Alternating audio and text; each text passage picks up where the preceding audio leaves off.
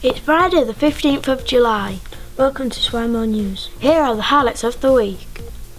Miss Rogers and Miss Overton's classes have been writing letters to and from the rainbow fish. Dear rainbow fish, thank you for your beautiful and pretty scales. They have also been sharing numbers. In addition, they have been preparing bunting for their teddy bear picnic, which will take place later on today. In Year 1-2, Miss Stanley's children have been learning about 3D shapes in their maths lessons.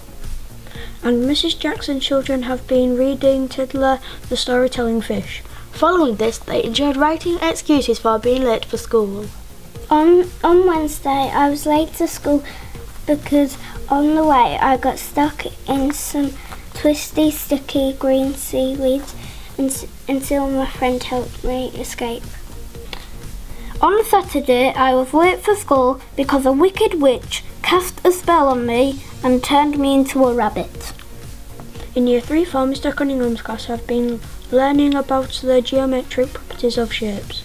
And yesterday, Miss Rutherford's class performed a piece of music on their string instruments.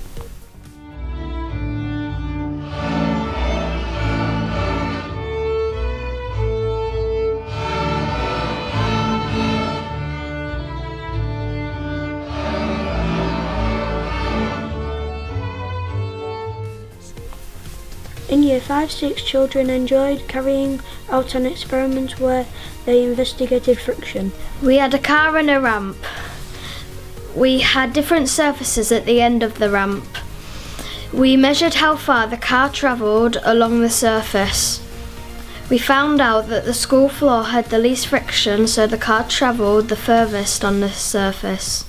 And while some children went on their residential trip to Kingswood, others enjoyed watching the film Tom's Midnight Garden. They have been studying this novel during their guided reading sessions this term. The story is about a boy called Tom who travels back in time and finds this secret garden. And he meets a girl called Hattie who is 12 and she lived 70 years ago. And finally, children throughout the school have been extremely busy finishing their portraits of the Queen.